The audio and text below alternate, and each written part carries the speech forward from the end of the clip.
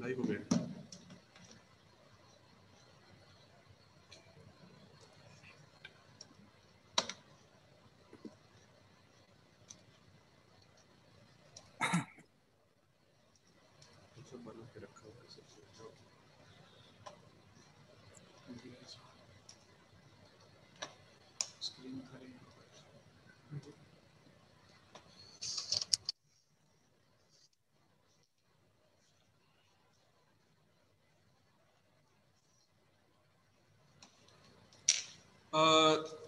So shall we start and let the participants join as they come?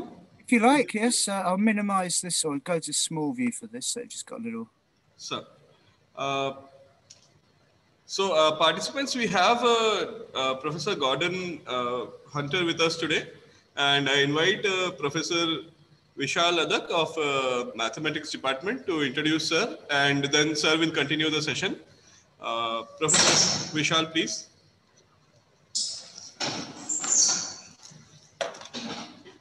Yeah. Hello, Professor Gordon, and welcome one and all. Good morning for me. Good afternoon for you. Yeah, good afternoon. Yeah, sure. Okay, let me just introduce Dr. Gordon here to every participant, every member who joined this seminar here. Dr. Gordon is a senior lecturer in mathematics and computing at Kingston University. He's been working there since 2003. He's a graduate of University of Cambridge, where he did his BA in mathematics, and University College London, where he did his master's MSc in electronic engineering, and wherein he also completed his PhD in computer speech technology. He's also worked at Portsmouth University, St. Mary's University, and University of Westminster. His various research applications are in different fields, such as medicine, you have environmental science, you have finance, and many such applications to his works. And if I'm not wrong, he's also done his mathematical modeling and statistical modeling to sports, which includes cricket. If I'm not wrong, sir, is it your favorite sport? That is indeed, yes. I follow interested in it a lot. Yes, cricket, and I was very intrigued by the World Cup last year. Yeah, absolutely. Okay, so fine. I'll let you take the show now. You may proceed with the lecture now. Okay, so hopefully you can see my large slide now. Yes, sir. Yes. And I'll just put the little video in the corner. Yeah. And close that. So this is work that I've been involved with for a number of years now. And it's work done with a number of other people, including my colleagues Olga Duran and Rosa Busquets and Jean-Christophe Nebel. Rosa Busquets is actually an environmental scientist, so she's got the obvious interest in this. It's trying to do smart monitoring and of honeybee behavior and related environmental signals with a view to promoting health and well-being of honeybees for maintaining both the natural environment and preserving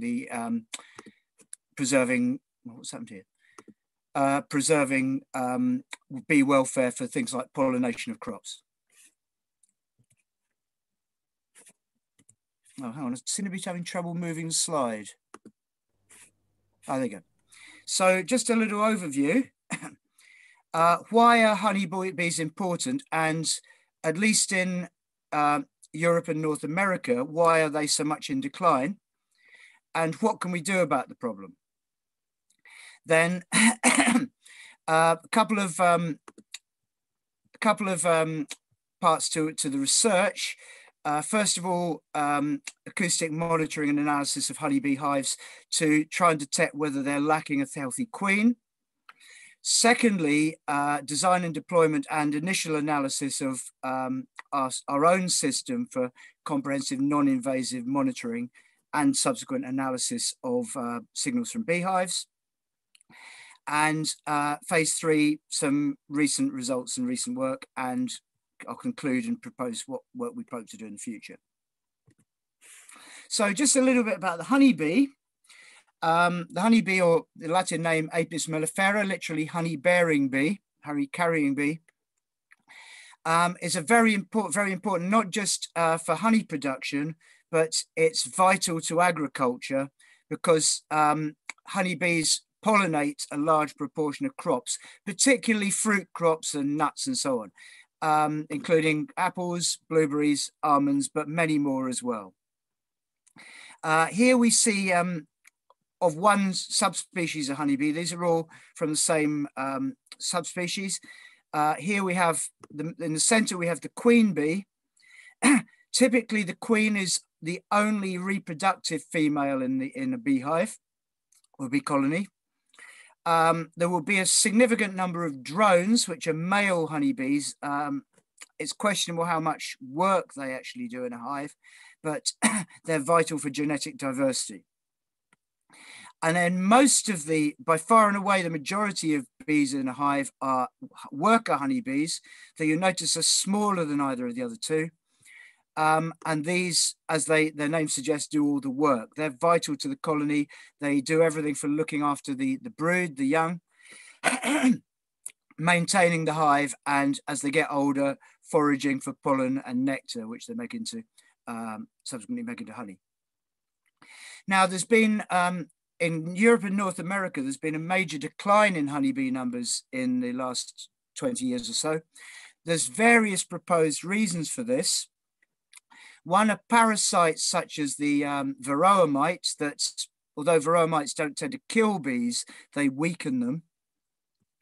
Various sorts of pesticides, particularly neonicotinoids, that although they're designed to kill pest insects, they also seem to kill bees.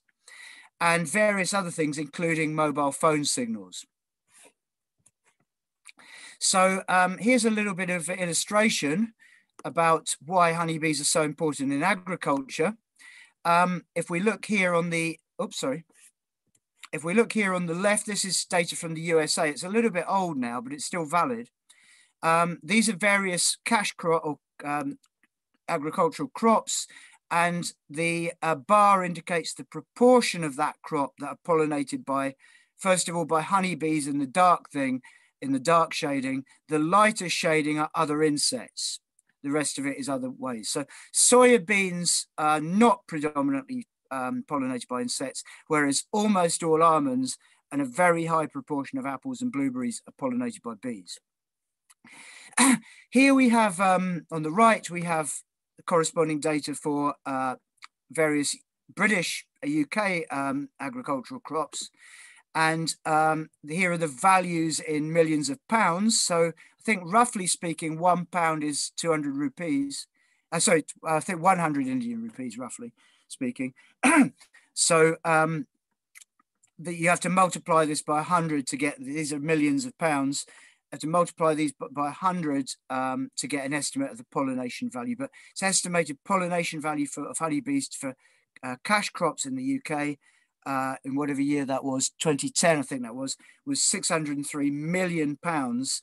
I'm not very good at converting that to lakhs and crores, but I think a lakh is 100,000 and a crore is 10 million, if I believe. So that's that would be 60.3 crore pounds, I guess, or multiply by 100 to get rupees. Okay, so why has there been this serious decline in honeybee numbers? Well, here's a quotation from 2015 about the USA. They reckon that depopulation is growing every year. And they reckon that in monetary terms, you're talking about of the order of $30 billion in terms of the effective loss to the agricultural industry in the USA. And this has been reported certainly across Europe and North America, and to some extent in other countries as well. Here's an example of both the the quantity of almond growing in farmland in California. The red line is showing how the agricultural area for almonds has grown over the years. Oh, sorry. Put back one.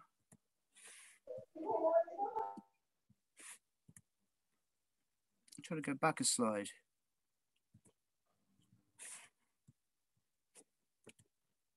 Oh, I dare say you can just gather from that, but I seem to be having trouble going back.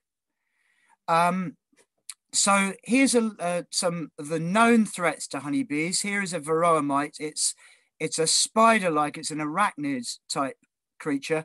And here you see it on 2 bee larvae and pupae. This one is closer to becoming an